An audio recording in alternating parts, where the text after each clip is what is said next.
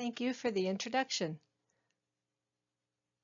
Hello, my name is Ruth Wolf and I'm a Principal Field Application Scientist with PerkinElmer. Welcome to our Masterclass webinar on understanding matrix interferences in ICP-MS and strategies for dealing with them. Here are some of our learning goals for today's webinar.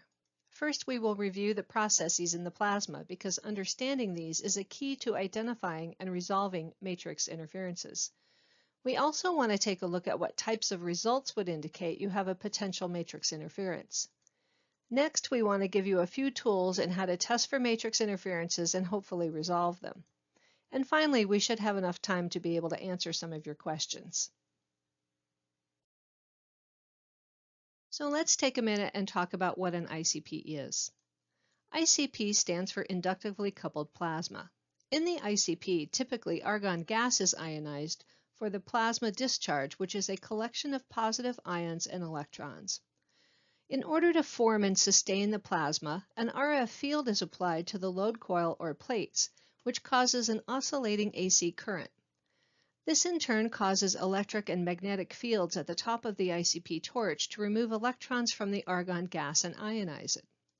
The argon ICP has a temperature of about 10,000 degrees centigrade and can ionize most elements in the periodic table. In ICP-MS, the goal is to convert all of your analyte atoms to ions in the plasma so they can be measured and related to the concentration of the element in your solution. There are a few reasons for getting seemingly wrong results in ICP-MS. Besides obvious analytical or user errors such as incorrect calibration standards and sample carryover, the most often reason is the presence of an interference. Interferences are classified as either spectroscopic or non-spectroscopic or matrix interferences. Although spectroscopic interferences are not the subject of today's presentation, you should know that there are ways to correct, avoid, or eliminate them. These include careful mask selection for your analyses or using the universal cell on your Nexion ICP-MS to remove them using either KED or DRC modes. The focus of our talk today is non-spectroscopic or so-called matrix interferences. Matrix interferences generally involve some sort of effect by concomitant elements present in the sample that either cause mass-independent signal enhancements or suppression due to changes in the plasma characteristics that affect ionization.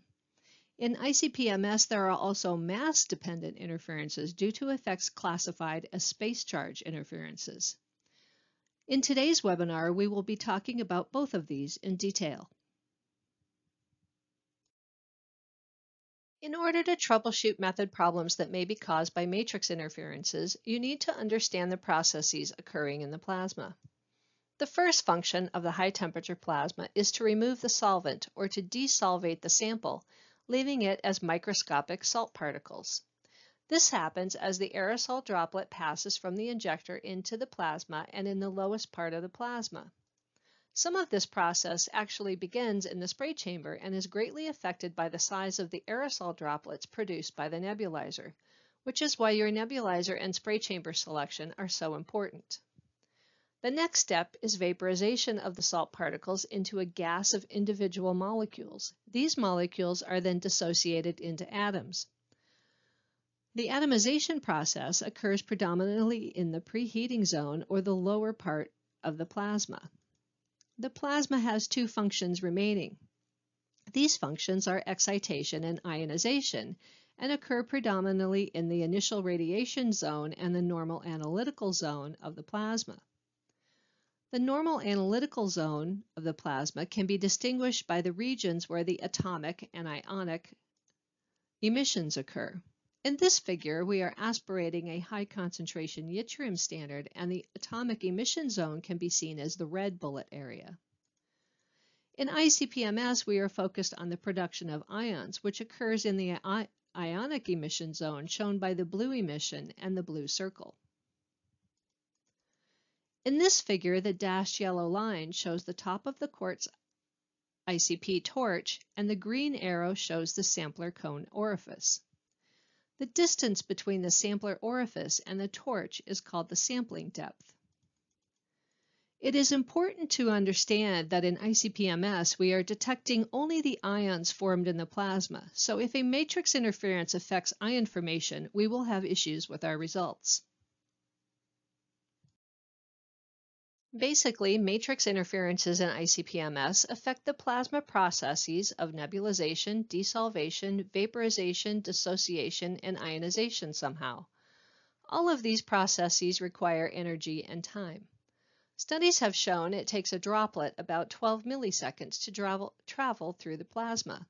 So anything that would affect the rate or completeness of these processes can cause a non-spectral or a matrix interference.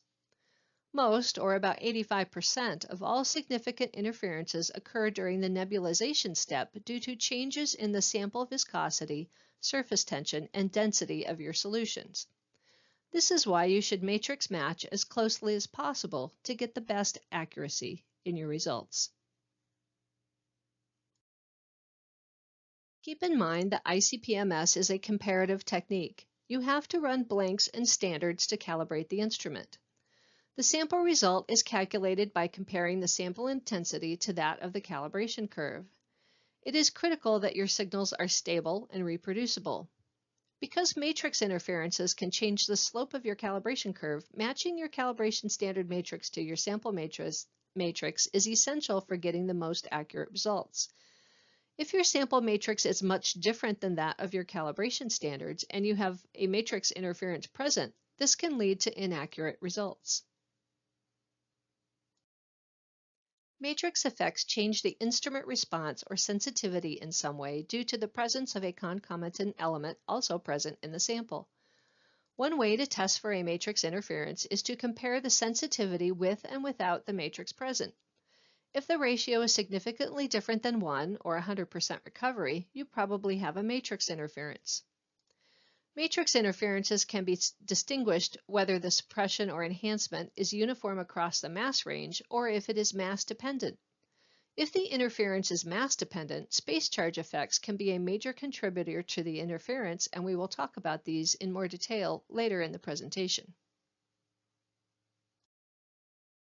So let's step back a moment.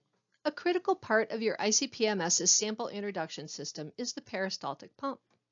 You may ask, why do we use a peristaltic pump in the first place? Although many of the nebulizers used in ICP-MS are concentric nebulizers, such as Meinhardt or Sea-Spray nebulizers, and will self-aspirate, the use of a peristaltic pump is to ensure a constant regulated flow of the sample to the nebulizer.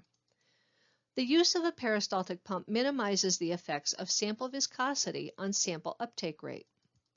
Pucell's law for laminar flow, shown by the equation on the slide, describes the factors that influence liquid flow through an open tube. What is important to remember is that the flow rate is inversely proportional to tubing length and viscosity. The chart at the right shows the viscosities of several common liquids. Note how the viscosity is also temperature dependent. Using that chart and interpolating a bit, let's say your lab temperature goes from 70 degrees to 85 degrees during a warm summer day. If you were self-aspirating, your sample flow rate could change by nearly 15%, leading to an inaccurate result.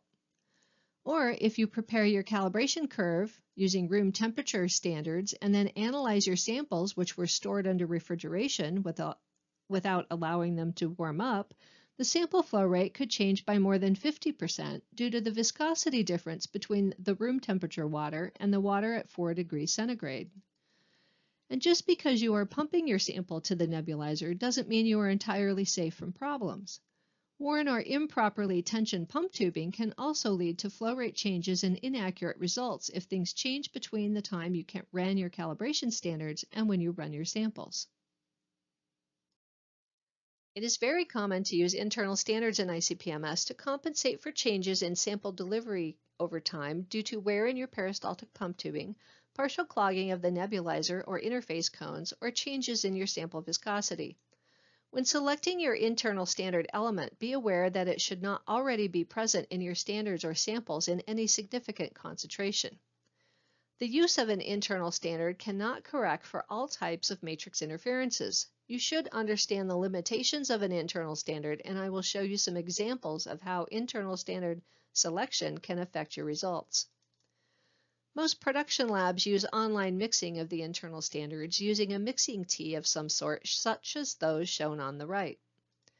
You can individually spike samples, but this can be time-consuming if you have a lot of samples, and it can lead to errors if you are using small, less than 50 microliter spike volumes, and are not pipetting correctly. You can also potentially miss a sample or double spike a sample. You also need to maintain or replace worn or contaminated teas. And be aware of the material used in your mixing tea and the potential for contamination. Some mixing teas are made of glass and can cause contamination for elements such as boron, sodium, silicon, calcium, and magnesium, and other elements if you are looking for these at low levels, and generally I would not recommend using a glass mixing tea for ICP-MS. You also want a mixing tea with a low dead volume to avoid sample carryover, and you should replace them periodically as they can become contaminated over time by high levels of elements present in your samples. Finally, you need to ensure that the sample flow and the internal standard flow are mixing properly. What you should look for here is RSDs for your internal standard replicates that are less than 1 to 2%. If the RSDs are higher, you should suspect that your internal standard and your sample are not mixing properly, or you should look for air bubbles entrained in one of the two lines. High RSDs in your internal standard results will cause more error in your analytical results. Let's talk a little bit about what happens to your sample and/or internal standard once it gets to the nebulizer. The picture on the right is a schematic of a typical concentric style nebulizer where the sample comes up through the center capillary and the nebulizer gas comes out of the concentric ring or annulus around the sample capillary. As the gas escapes from the annulus at a high velocity, it creates an area of reduced pressure which draws the liquid through the central capillary. This is why concentric nebulizers will self-aspirate. The high velocity of the nebulizer gas shears the liquid coming up the sample capillary into a fine mist of aerosol droplets. If you hold your nebulizer against a dark background, you should be able to see the mist or the aerosol being formed. There has been a lot of study of what happens to these aerosol droplets in the ICP. These studies are done using a variety of methods, including laser Doppler radar. First, as the aerosol droplet enters the spray chamber, the larger droplets are removed by colliding with the spray chamber walls and are taken out of the spray chamber through the drain. This is about 95 to 98% of all the droplets created by the nebulizer. The smaller droplets start to desolvate and water evaporates from the surface. As this happens, the droplet diameter gets smaller and a salt crust forms around the droplet. The water inside the salt crust begins to heat and boil and the internal pressure builds. The droplet then explodes and the water vapor left inside the droplet cools the surroundings. The remaining particles dehydrate and evaporate into a gas. And finally, the atoms of the elements in the particles must be converted to an ion by the removal of an electron from the outer shell of the atom. In ICP-MS, we measure the ions of the elements in our sample that are created by the interaction of the gaseous elemental atoms with the argon plasma. Anything that changes the rate or degree of ionization of an elemental ion can cause a matrix interference. As the sample aerosol particles travel through the plasma, remember they only have about 12 milliseconds from the time they leave the tip of the injector to complete all of the various steps to become an ion. The aerosol droplets can also interact with one another and the water and argon present in the plasma. This slide just shows the various zones of the plasma and where these processes are occurring. Non-mass dependent matrix interferences generally occur in the nebulizer, spray chamber, and the early part of the ICP torch. Mass-dependent or space charge interferences occur in the latter parts of the torch once the ions are formed and as the ion beam is carried into the interface of the ICP-MS or into the mass spectrometer. Some interferences may be affected by the sampling depth, the distance between the end of the torch and the sampler cone, or the speed and flow of the nebulizer gas. All of these processes are interdependent upon one another. Let us first talk about the formation of the sample aerosol by the nebulizer. The mean droplet size produced by a given nebulizer is described by the somewhat complicated Nukiyama and Tanazawa equation, which is shown on the slide. The key thing to remember here is that the diameter of an aerosol droplet, called the solder mean diameter, is proportional to the liquid viscosity and inversely proportional to the density.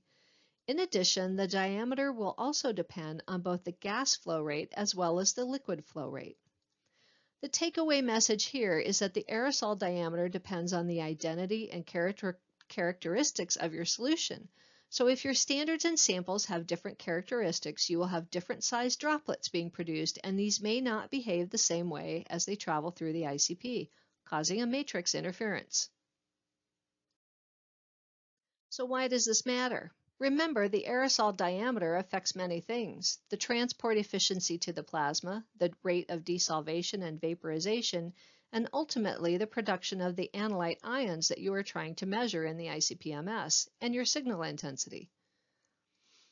The aerosol diameter is not only impacted by the density and viscosity of the solution, but it also depends on the type of nebulizer you are using and the type of spray chamber. The aerosol diameter can depend on the concentration of the acid you are using as well.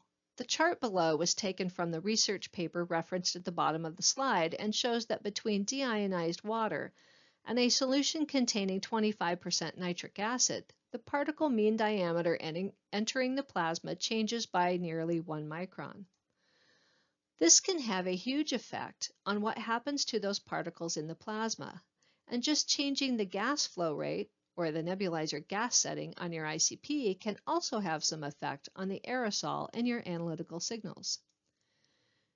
In addition, the presence of volatile compounds in your sample matrix, such as hydrochloric acid or ethanol or methanol, which tend to form smaller droplets that are more easily atomized and ionized, can lead to signal enhancements. The analytical implication of this is seeing elevated results for these types of samples when compared to calibration curves prepared only in dilute nitric acid. I am often asked how closely should my calibration standard acid matrix match that of the samples and the wash solution. The simple answer is as close as possible. For some analyses, I have seen just a 2% difference in the nitric acid concentration cause matrix effects. As to the wash solution, many labs have a practice of using a more concentrated rinse solution to help eliminate analyte carryover in the sample introduction system, and this is sometimes necessary. However, one thing to be aware of if you do this is that it can take an extended period of time for the tertiary aerosol present in the spray chamber to stabilize if you are making drastic changes in the acid concentration. This slide shows the effect of changing from 2% nitric acid to 10% nitric acid, the solid line, and from 2% nitric acid to 25% nitric acid and back, the dotted line, on a mid-mass element or yttrium. In the case of a 2 to 10% acid change, the signal takes about 50 seconds to stabilize, and in the case of going from 2 to 25% nitric acid, that stabilization time is increased dramatically to over 200 seconds or 3 minutes. You need to be aware of this and take this into account in your analytical read delay times in your method. If you try to read the next sample after the wash too quickly, you will have poor RSDs on your replicates because the signal hasn't had enough time to stabilize. This is especially critical if you are also speeding up the peristaltic pump to quickly wash in or wash out the sample. As you increase the sample flow by speeding up the pump, you will decrease the plasma temperatures because you are putting more wet aerosol droplets into the plasma, and this will in turn cool the plasma temperature, which slows down all the processes that need to occur to form your ions of interest. So you may need to increase your read delay a bit to ensure you have a steady state signal before you begin making your analytical measurements. One diagnostic to keep an eye on is your replicate RSDs of both the analyte signals and your internal standards, and keep in mind they may not be behaving in the same way. You also need to be aware of the fact that different nebulizer and spray chamber combinations will have different characteristics. There are numerous combinations possible, as the photos at the bottom of the slide indicate. Typically, the primary consideration is making sure your nebulizer and spray chamber are compatible with your sample matrix. For example, if you have hydrofluoric acid present, you can't use glass sample introduction systems. Generally, you want a sample introduction system that provides small droplets which are desolvated and vaporized faster than the large droplets. You also want to have a narrow size distribution so that the desolvation and vaporization processes are consistent and reproducible. I borrowed the figure in the upper right from a presentation given nearly 20 years ago comparing the aerosol mean diameter from two different nebulizers. In this case, a concentric Meinhardt TR30 nebulizer and a parallel path Miramis nebulizer, which are two commonly used nebulizers. As the results of this study show, the smallest aerosol droplet size for the Miramis nebulizer at 9 microns was slightly smaller than the 11 micron size droplets produced by the Meinhardt nebulizer. However, if you look at the size of the colored plots, which is indicative of the droplet size distribution, the Meinhardt or TR30 nebulizer produces a tighter or more consistent droplet size distribution. Although the Miramis parallel path nebulizer is often favored in high TDS applications for ICP-OES because of its resistance to clogging, it is only rarely used in ICP-MS, probably due to the larger aerosol size distribution, which could lead to more pronounced matrix effects.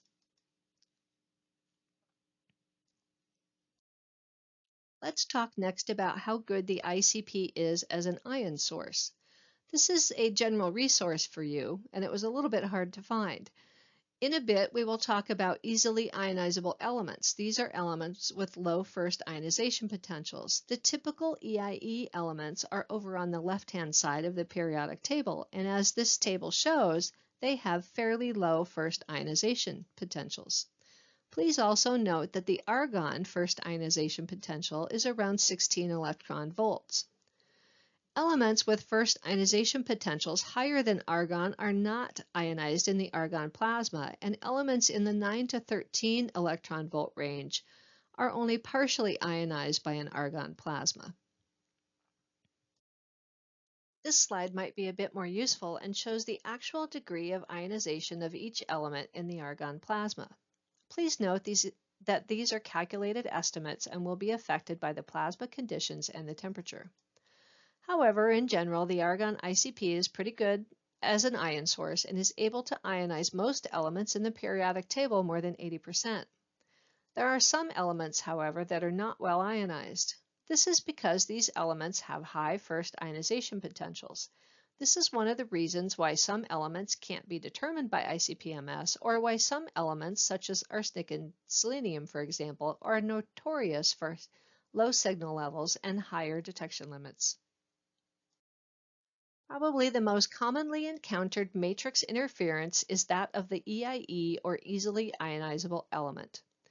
EIEs are elements with very low first ionization potentials, and they are one of the most studied matrix interferences in both ICP-OES and ICP-MS. EIEs cause changes in the analytical signal because they modify the state of the analyte in the plasma, the plasma thermal characteristics, or the analyte excitation efficiency and spatial distribution in the plasma. In short, the presence of an EIE can change the slope of your calibration curve, leading to an incorrect result if your sample matrix differs significantly from that of your calibration. The most commonly encountered EIEs are lithium, sodium, potassium, and cesium. Their interference effect is generally proportional to their ionization potential. In the next few slides, we will take a closer look at how an EIE matrix interference might look in some ICP-MS data.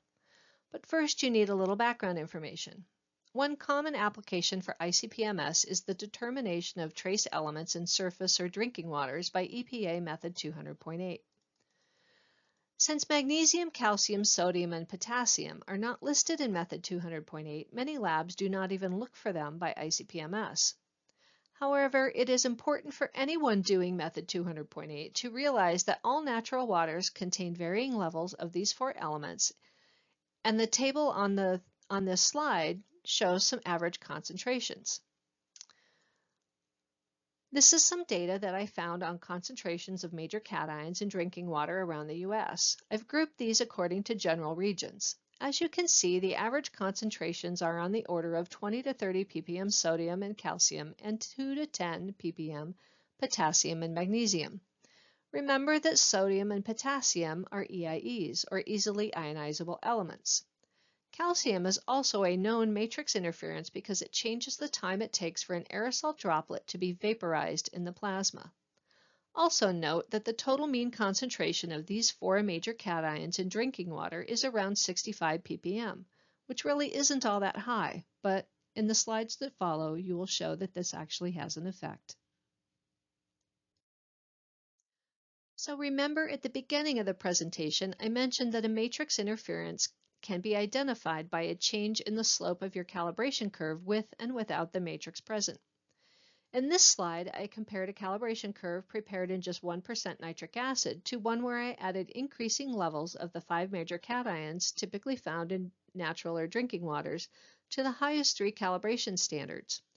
The levels of matrix added are given on the slide, but the highest calibration standard contained only 50 ppm calcium and sodium and 10 ppm magnesium and potassium and silicon, which are not all that unusual for a clean surface water.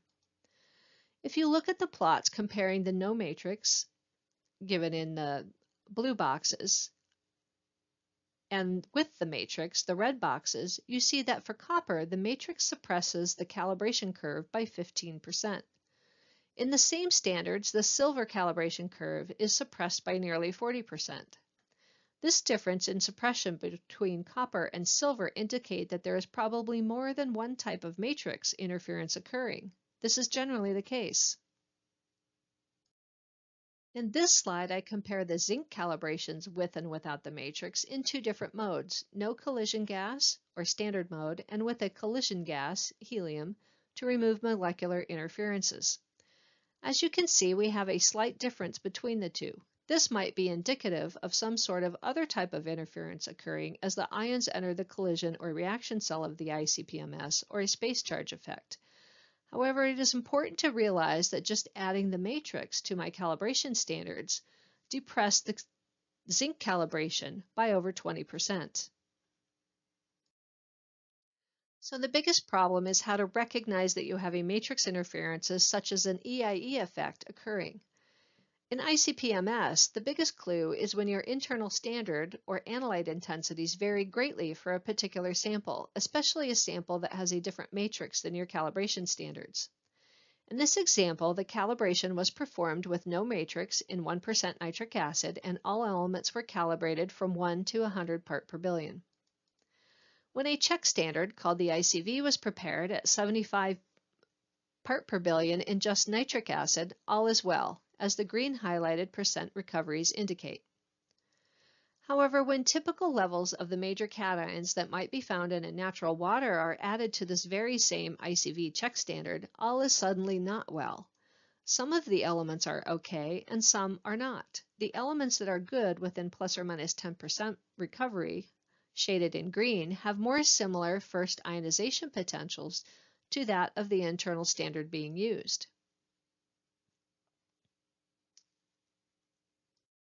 So just a reminder about internal standards in ICP-MS. They are primarily used to compensate for changes in sample introduction uptake rates due to changes in sample viscosity and tubing wear, as well as intensity changes due to changes in the interface cone orifices due to sample deposition over time.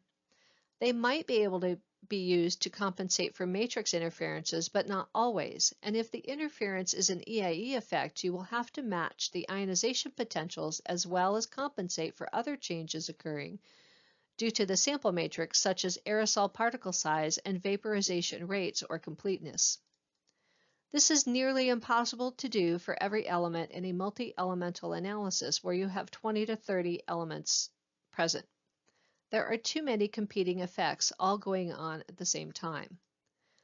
There is also no perfect internal standard that will work for everything in every matrix all the time. The chart on the right-hand side of this slide shows that the internal standards are behaving differently from one solution to another, particularly in the highest calibration standard where the concentrations of the four major cations, sodium, potassium, magnesium, and calcium, are the highest. The best way to try and identify and correct for matrix interferences using your internal standards is to include alternate internal standards so you can reprocess data with a different internal standard to see what happens to the results. I would encourage those of you who operate using method SOPs to build in some flexibility into your SOPs to allow such things as reprocessing, or you will end up pulling out a lot of hair trying to make sure that just a few internal standards work for a wide variety of sample types. And this includes those of you just running drinking water. Because surface and drinking waters are impacted by the geology of the area where the water originates, you can have varying amounts of the EIE elements present, as well as other major cations in waters all the time. To illustrate this alternate internal standard approach, I generally include 2 or 3 additional suitable internal standard elements in my method and in my internal standard solution. The next test in troubleshooting is to reprocess the exact same data with different internal standards. In this slide, keep in mind that this is all the exact same raw data, just reprocessed with different internal standards. On the top set of data, I used germanium as the internal standard. In the middle set of data, I used rhodium, and on the bottom set, I use iridium. When I don't have any matrix elements such as sodium, potassium, magnesium, or calcium present in my ICV check standard, it doesn't really matter which internal standard I use, all is well. However, if I have the ICV or the check standard with the 25 ppm sodium and calcium and the 5 ppm magnesium and potassium and silicon present, we see something different. You see that some elements pass my control limits and others do not. Hopefully this illustrates that there is no perfect internal standard and that you should build some flexibility into your SOPs when it comes to using different internal standards for different sample types, or at least allow the data to be recalculated using a different internal standard to see what effect that alternate internal standard will have on your results. So some things to keep in mind as you are trying to troubleshoot a method problem that more than likely is resulting from a matrix interference effect. Matrix effects occur when the elemental composition in the sample matrix changes. This causes the size of the droplets to change and affects the ionization of the elements in the plasma. This in turn causes the slope of the calibration curve to be different for your standards than it would be for your sample matrix. This is because the analyte or internal standard signals, or both, are changing. A general rule of thumb for ICP-MS is that depending on the elements present, matrix effects can occur with even 50 to 100 ppm of total major cation concentrations, such as sodium, potassium, magnesium, and calcium. Hopefully, the examples in the last few slides have illustrated this. Keep in mind that this is just some guidance to be aware of when you see strange things happening. It's not a hard and fast rule and could be different for your ICP-MS and how you have it set up, and for your sample introduction system and the matrices that you are using for calibration standards and your samples. Sometimes the best possible solution is to try and matrix match the standards to your samples to minimize or eliminate these effects. To illustrate the power of matrix matching, let's go back to that previous data I showed you. Although one suggestion I made at the time was to reprocess the data with different internal standards, you might be thinking, I don't have time to reprocess all my sample data with different internal standards to see if things will change. Or maybe you aren't allowed to per your standard operating procedures. If this is the case, there is something relatively simple you can do, particularly in a high throughput lab where samples are of one or a few different general types, and that is to matrix match your calibration standards to your samples. It's really not that hard provided you know something about the major constituents of your sample or can find out about them.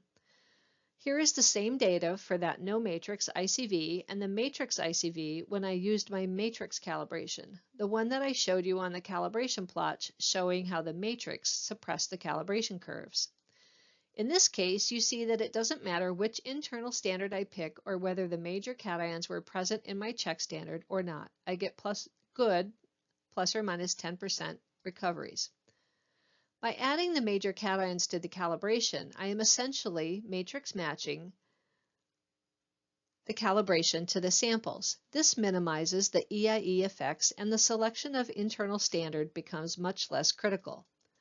The lesson here is that it's easier to matrix match than it is to find the perfect internal standard because the internal standard can't compensate for everything at the same time.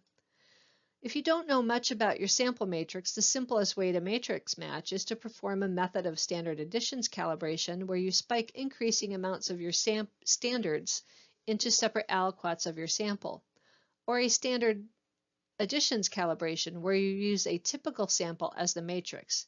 This is often done in a clinical lab using a pooled blood, urine, or serum sample for the calibration matrix. In some cases, although this can be time-consuming, it's less time-consuming than constantly rerunning samples or pulling your hair out trying to find the perfect internal standard to fix everything. Besides matrix matching, let's talk about some other strategies that can also be used to reduce or eliminate matrix interferences. Another thing to think about when you think you have a matrix interference problem is plasma loading. More sample is not necessarily better. If you overload the plasma with too much sample or solvent, the plasma will be cooler and have less energy to overcome matrix effects. Also, putting too much sample in can change the droplet size distribution produced. Each nebulizer has an optimal sample uptake rate, and you need to pay attention to this. Too high a sample flow can cause larger aerosol droplets that take longer to desolvate and eventually ionize. This will increase your matrix effects. It's actually better to starve the nebulizer in most cases and run less sample flow to it. This leads to smaller droplets which are easier to desolvate. Remember, based on the nebulizer gas flow and the distance between the tip of the injector to the sample cone, you have about 12 milliseconds or less to desolvate, vaporize, atomize, and ionize the elements in your sample. One thing that is often done to reduce matrix effects is to run robust plasma conditions. This gives a hotter plasma. This is achieved by increasing your RF power, decreasing your sample uptake rate, and moving the torch away from the interface 1 to 2 millimeters.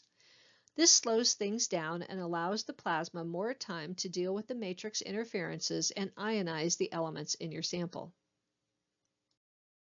Another way to reduce matrix effects is to use gas dilution. In the Nexion ICP-MS systems, this is called AMS, or the all-matrix solution. AMS is a special spray chamber with a gas addition port on the neck of the spray chamber and a mass flow controller and gas line to add a small flow of argon to the neck of the spray chamber to dilute the aerosol before it goes into the injector, as is shown as in the figure on the right. This leads to more efficient ionization, fewer matrix effects, and less deposition on the cones, and therefore less drift. Using AMS on the Nexion ICP-MS, the dilution level is variable and user selectable, giving a predictable response across the mass range. It will also improve the long-term stability, as the chart on the bottom shows, where spikes have been analyzed in an undiluted seawater matrix. However, please keep in mind that the use of any gas dilution accessory, such as AMS, will also dilute the entire aerosol stream. Both the matrix and your analyte intensities will generally be reduced. So you need to balance the amount of gas dilution you use with your detection limit needs and perform your detection limit studies using the AMS gas dilution level you plan on using for your samples. In the earlier work where I showed the matrix effects on the check standard recoveries and the calibration curve suppression, the use of AMS can improve the stability of the internal standards and improve overall long-term stability. The plot on the left-hand side of this slide is without AMS, where the internal standards drift over the course of a run. The plot on the right shows the same analytical sequence when AMS is used. AMS resulted in less overall drift in the internal standards and the QCs remaining stable for a longer period of time during my analytical run. Okay, we're getting pretty close to our time here, but I do want to talk just a few minutes about space charge matrix interferences. Space charge interferences are generally occurring when you see some sort of mass dependence on an interference effect. For example, the signal enhancement or suppression is different for high or low mass elements. Space charge effects are generally attributed to conditions that change the ion density through the sampler and skimmer cones, and or the focusing of the ion lenses in the mass spectrometer. If the ion density is low, such as the figure on the left, in a diluted sample, the ionic radii do not overlap and the ion flow through the hole in the sampler and the skimmer cones flow independently with the gas flow, or the nebulizer gas setting. If you have high ion density, the ionic radii will overlap and the ions will start to be affected by the electrical field of the neighboring ions. The electrons will be migrating away from the center of the ion beam due to higher mobility because they are smaller than the ions. This results in a net positive charge along the axis, creating a positive space charge field. A classic example of a space charge effect is the analysis of a low mass element such as lithium or beryllium in a high mass matrix such as lead or uranium. The higher mass lead or uranium ions push the smaller low mass ions out of the way, leading to what looks like a signal suppression. One of the easiest things you can do to avoid a space charge interference is to dilute your sample so you have a low ion density going through your sampler and skimmer cone and into your ion optics. The important thing to be able to recognize is that if your matrix interference appears to be mass dependent, you might have a space charge interference occurring. The overall instrument design of the ICP-MS system can affect the severity of these types of interferences, and there is generally a combination of different effects taking place on the ion beam as it travels through the sampler cones and your ion optics into the mass spectrometer. This is why the various voltages on some of the components inside the vacuum chamber may need to be adjusted from time to time, and this is generally a part of the daily tuning procedure for your ICP-MS instrument. The triple cone interface, along with the quadrupole ion deflector on the Nexion, which turns the ion beam 90 degrees before entering the universal cell, are a part of the design of the Nexion ICP-MS systems that serve to minimize these types of interferences. The ability to scan the voltages on the quadrupole ion deflector is a part of the Nexion design to maximize ion transmission for each mass as it passes into the mass spectrometer, and this will minimize space charge interferences. Other ICP-MS systems typically optimize their ion lenses on a mid-mass element such as indium or rhodium. If you look at this plot of ion transmissions for a variety of masses and focus on the low and high mass extremes, you will see that if I use the voltage that best transmits a mid-mass element, I lose a lot of the signal for the lower and high mass elements.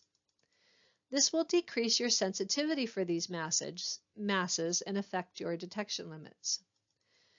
In the QID, or quadrupole ion deflector, of a Nexion system, the deflector voltage is scanned to maximize the ion transmission for each mass as it enters the mass spectrometer, and this serves to minimize space charge interferences. In the Nexion ICP-MS systems, the hyperskimmer resamples the ion beam as it leaves the skimmer, leaving the ion beam tightly focused as it enters the QID, which turns the ion beam 90 degrees. As part of your daily tuning procedure, you do a QID optimization, which sets up the voltage scanning algorithm that changes the voltage on the QID deflector for each mass entering the mass spectrometer.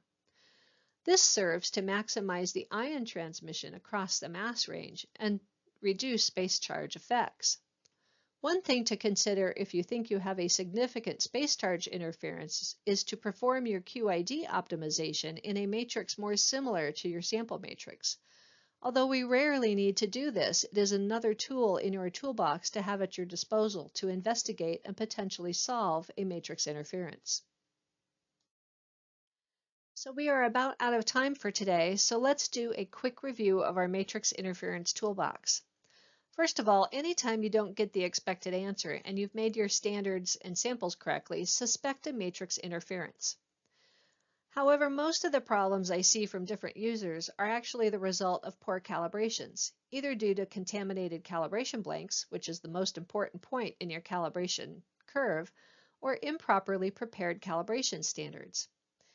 It's worth noting that if you've been in a cycle of constantly recalibrating, that you need to realize it takes longer than you think, sometimes as long as 10 or 15 minutes, depending on your high calibration standard level, to completely wash out that high calibration standard back down to a level that you can use it for your calibration blank. Be alert for matrix interferences anytime your calibration matrix and your acid content is different from your unknown or your QC samples. And yes, 1 to 2% difference in acid concentration can matter. And this includes elements that are there that you aren't looking for, such as the sodium in a brine or serum sample or the lithium in a fusion matrix. Be alert for anything that can change the viscosity or density of your calibration solutions or your samples, especially the presence of an organic solvent in the sample. And finally, pay attention to the things that can change the sample delivery flow rate, such as using self-aspiration, worn pump tubing, or viscosity changes in your sample solutions. Just a quick note that it has also been long observed that the presence of organics in samples can cause signal enhancement for some analytes in ICP-MS. This is particularly important for those doing determinations of arsenic and selenium. You can see significant signal enhancement due to the presence of organics. Typically, we are talking about the presence of carbon, either as an organic solvent or if you have a high TOC or DOC level in the sample. The paper listed here discusses the causes and extent of those types of interferences, but the short explanation is that the carbon in the sample acts as an electron sink and it helps to promote the ionization of the arsenic and selenium, which have high first ionization potentials, which, if you remember, are not well ionized in an argon plasma. So adding carbon to your sample matrix will help ionize these two elements a little bit better. Now let's review a few of the tests you can perform to determine if you have a matrix interference. First, you need to know if it's all elements being affected or just some. If just a few elements, what do those elements have in common, if anything? Look at their ionization potentials, mass, internal standard assignment, etc. Is the problem in all the samples or just some? What is different about the samples that have the problem versus the samples that don't? A very simple test, and sometimes the solution you can perform, is to dilute the sample 2x, 5x, 10x, etc. to see if things improve. I usually compare two different dilution levels to see if one affects the results more than the other. Be cognizant of your detection limit and comparing results for elements that you may have diluted below your method detection limit. You can also reprocess data with different or no internal standards to see if that makes any effect on your sample results. You can also do a semi-quantitative analysis. For the Nexians, we call this total quant, to try and identify other constituents in your samples, particularly ones you are not looking for, such as EIE elements, that may be causing a matrix interference. Now let's summarize some of the actions we can take if you suspect you have a matrix interference. Possibly the easiest thing you can do would be to dilute the sample to minimize the matrix effect. Again, you need to be aware of your detection or reporting limits because generally you should multiply your reporting limit by the sample dilution factor. Next, you can try matrix matching your calibration standards to your sample. In the example I showed you, I used an increasing amount of my matrix cations in my top 3 calibration standards to build the matrix interference into my calibration curve. If you have 1 or 2 predominant sample types, this can be fairly straightforward to implement. I used to have a different calibration for my water matrices compared to my rock matrices. If you have a wide variety of sample types, you can also do this using a method of standard additions calibration type where the calibration standards are spiked to separate aliquots of each sample, or a batch matrix is spiked using an additions calibration. The additions calibration is usually done by clinical labs, where calibration is done in a pooled matrix of each sample type, such as blood, serum, or urine. You can also try reprocessing the data with a different internal standard. This requires building in some flexibility into your methods and including potential alternative internal standards into your methods, as well as your calibration and sample data collection processes, unless you want to change things and then have to rerun the samples. You can also try using AMS or gas dilution to minimize the matrix effects. In many cases, a little AMS and partial matrix matching can work quite well. Another thing to try would be to reduce plasma loading or cooling of the plasma by the sample by decreasing your sample uptake rate. In general, most of the Nexian ICP-MS systems will have reduced matrix interferences if you keep your sample uptake rate less than 200 microliters per minute. And finally, you can also try using robust conditions, which is a higher plasma power, low sample flow, and move the torch back away from the interface, which gives more time for all of those plasma processes to occur. Remember, when you're doing these things to affect your results and identify what your matrix interference might be, to only change one thing at a time to see what effect it has. This will help you develop the experience, what works and what doesn't for your particular instrument and your sample types. And finally, I'd like to make a couple rather simple summary statements. First of all, if you are able to get a signal and construct a calibration curve but are not getting the expected results on samples and or QC samples, the instrument, meaning the hardware, is not broken. Generally, 95% of the time, the weird results are due to something else. Matrix interferences are often the culprit, but unrecognized by a lot of users of ICP-MS with many years' experience.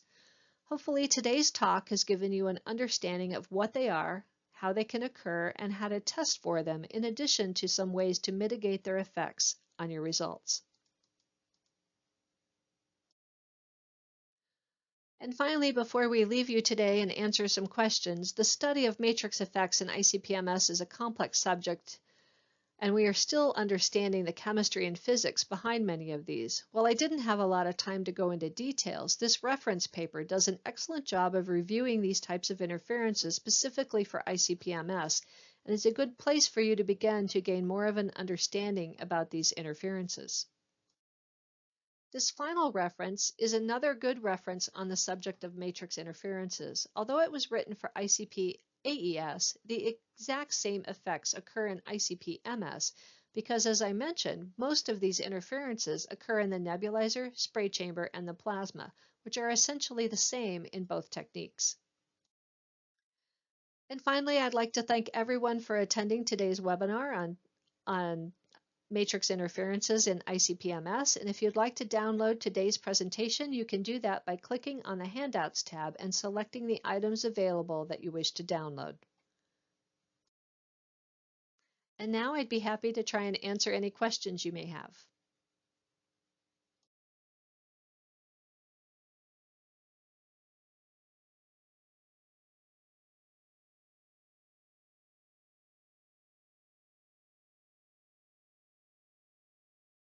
All right. Well, thank you, Ruth. That was fantastic. I know we're at the top of the hour, but we have a few questions that have come in the Q&A, so hopefully some of you can stick around for the question and answer period here. All right. So first question. Any advice about argon chloride interferences with arsenic in standard mode? I'm assuming that's for EPA 200.8 in particular, which doesn't allow the use of a cell. Because ideally, collision works really well, or reaction cells, but yeah, in standard mode. Ruth, are you're still here? Yep, I'm here. Okay. Yeah, I mean, standard mode, I mean, it is always a pain, the argon chloride, especially if the chlorides in your samples are variable, right? Ruth can probably agree. I mean, it's Yep. if it's variable, it's a bit of a pain, because really all you have in standard mode is matrix matching, for the most part, and you can use equations, right? There's more error with equations to correct for that relatively larger interference sometimes, depending on the chloride levels. Yeah, when the chloride is considerably variable from sample to sample, there can be some problems.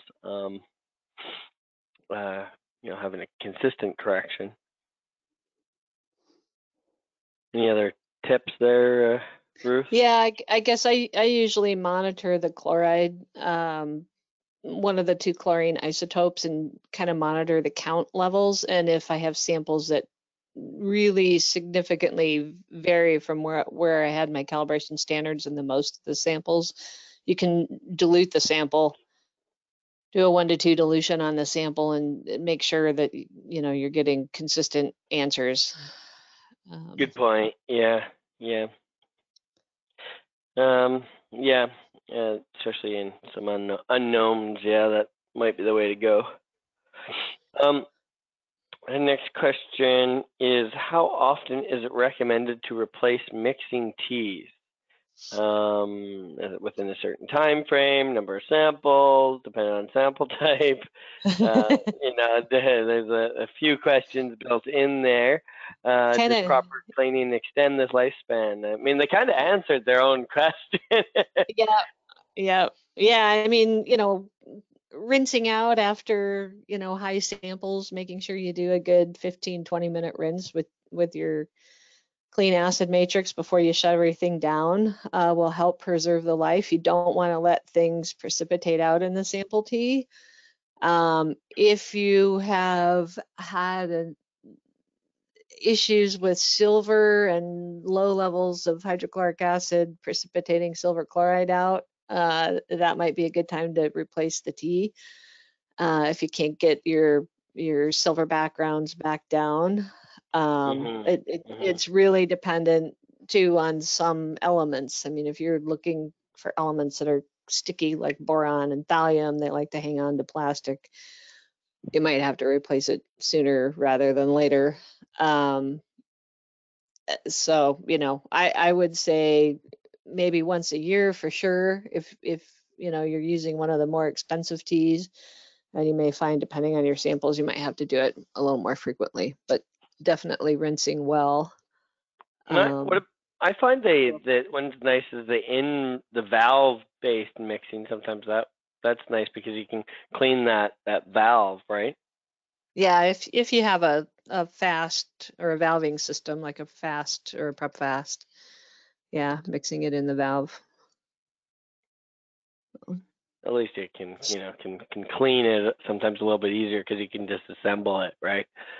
That's what I just find. Yeah. And then next question, what characteristics should we look for when choosing an internal standard, ionization potential or mass?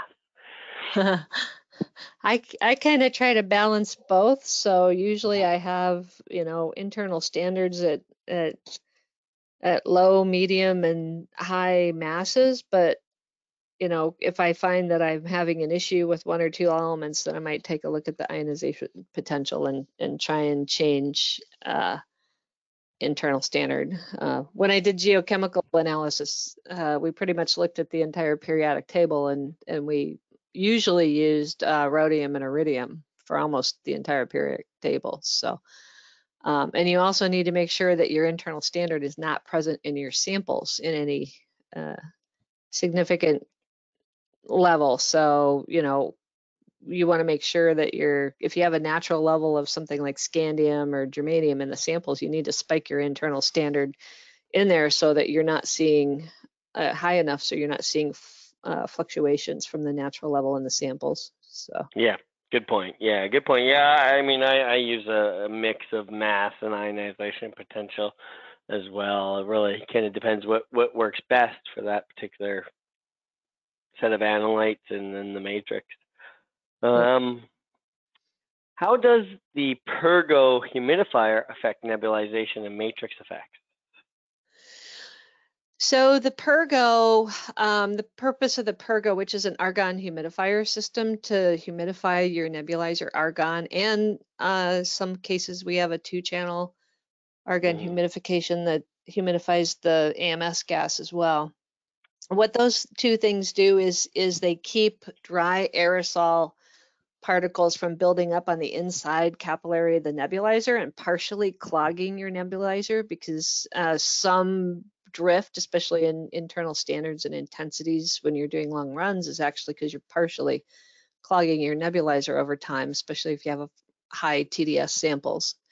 The Pergo adds water vapor to that dry argon that goes into the nebulizer, and the little micro droplets of water go into the nebulizer tip and keep things from precipitating. Same thing if you're humidifying the AMS gas. In that case, it helps keep the tip of your injector clean. There have been some studies done back in the 90s that actually adding a little humidification to the aerosol gas stream helps the RF field couple better with the plasma and can help eliminate some of the matrix effects and break apart molecular species better while your gaseous atoms and molecules are going through the plasma. So it can have some pretty positive effects on your results. So, yeah, the big one is avoiding the precipitation of salts and so forth on the nebulizer. Definitely. Yep. Okay, there's a couple more questions here. I thank a couple of people. Thank you for your presentation. I'm just making my way through. So, for Nexian, do you observe stability issues when the quadruple line deflector doesn't look like the shape shown on the slide? It may end up looking more like a linear line. I haven't observed many stability issues. Every once in a while, you'll see your QID calibration curve doesn't look quote unquote normal. Typically in the Nexian, it looks, I call it the lazy S, where it's kind of a shape, tilted like, I don't know, 35 degrees or something. If you get a weird looking QID, one thing I would do is make sure that your cell entrance and exit voltages are set right, and your what is it? CRO. Yeah, your CRO is set right. So do those optimizations and redo it, and maybe redo it a couple of times to make sure that it is consistent, that you get this consistent result. I have seen weird things happen with a QID if you have like a little air bubble that happens while you're doing the QID optimization, and that can really throw it off. So the first thing I would do is, if it looks weird, just repeat it a couple times and make sure that consistent, right? You get the same thing, and that it's not just an artifact of something that happened during your nebulization process. Yeah, good point. Yeah. If any optimization looks weird, yeah, you should repeat it for sure. Yeah. I had a question from somebody that asked, when will the webinar about spectroscopy interferences be? I think they mean spectral interferences, right? That's they're asking. Yep. Not sure when I might do one. I think we've done a couple different webinars that are available up on the on demand. Yeah, and that's what I was going to mention. Actually, I have the slide up on the link there, and everybody here will get an email, with the link as well. And I think they did. Just go to this. We have some on demand, and we do talk about some of the spectral interferences. encountered in both OES and MS. So feel free to go through on demand. And if there's missing anything, you have any topics or suggestions, reach out to me, and we'll try and put together something on that topic for sure. I guess one more question here, Ruth. Yep. Does calibrating using simple linear versus linear through zero yield better results against matrix? It can sometimes, and that depends on your upper linear range. So if you're trying to do something like calibrate fairly high, like in ICP-MS, 100 ppb or higher is fairly high, Yep. And get accurate results for things that are, let's say, less than 10 ppb, you're probably going to be much better off if you use a weighted linear calibration, because that puts more weight on your low calibration standards. Keep in mind that if you're doing a linear through zero calibration, the response from that highest calibration standard pretty much determines the slope of your curve. So, and especially if you have matrix interference occurring in that high matrix calibration or standard, and it's suppressing your curve, that will throw all of your low concentration elements way off. Or if it's enhancing the upper one. So I agree. I mean, useful to look at the effect of different curve types. Yeah, and it really depends on your working range, where you're normally seeing your samples come in, what your quality control is.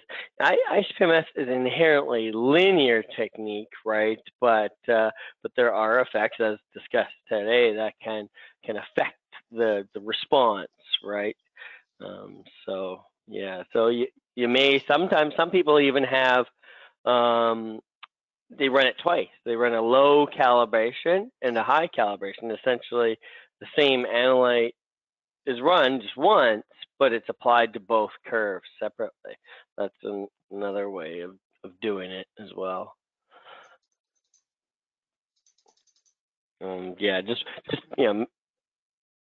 be cautious about, sometimes the high can really bias the low end of the curve, for sure. But if, again, they also, if conversely, if you use a weighted linear, it's biasing it towards the low end, so the high might be showing a little bit off, or quality control at the higher concentrations, it might be a little bit more off. But the lower concentration quality control will be better. So.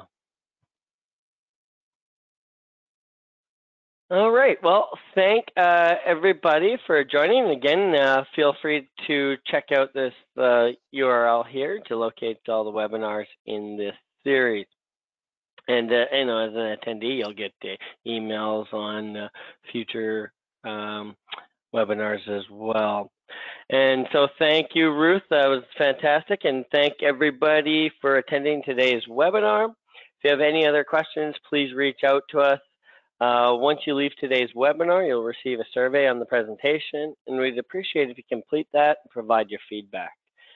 You will also receive a follow-up email within about 24 hours with a link to view the recording of today's webinar. So on behalf of PerkinElmer and our presenter, thank you for joining us today, and have a great rest of your day. Thanks a lot.